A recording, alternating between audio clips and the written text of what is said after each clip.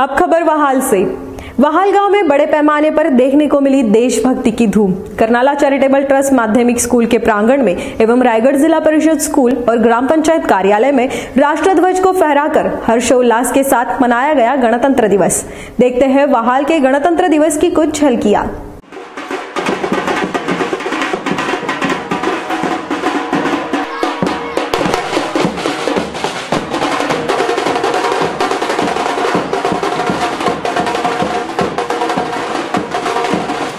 देश के 70वें गणतंत्र दिवस का जल्लोष वहाल गांव में भी देखने को मिला। वहाल ग्राम पंचायत के प्रांगण में सरपंच पूजा पाटिल के हाथों ध्वजारोहण कर राष्ट्रीय तिरंगे को सलामी दी गई।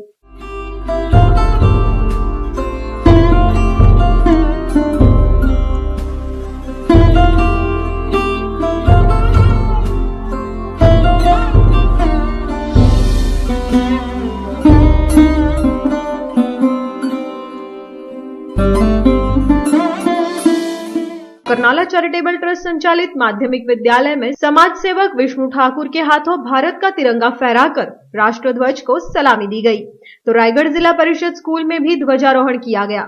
इस अवसर पर करनाला स्पोर्ट्स एकेडमी के उपाध्यक्ष रविशेठ पाटिल, जेडपी सदस्य रविंद्र पाटिल, शेका पक्ष के वरिष्ठ नेता विश्वनाथ पाटिल, महादेव पाटिल, सुरेश पाटिल, एपीएमसी के सभापति राजेंद्र पाटिल, स्कूल कमेटी के चेयरमैन बालाराम पाटिल, कार्यवाहक मोका Madvi, Arun दापोलकर, primary school committee के चेयरमैन धनंजय घरत आदि सहित स्कूल के प्राध्यापक, अध्यापक, विद्यार्थी एवं अभिभावक बड़ी संख्या में उपस्थित थे।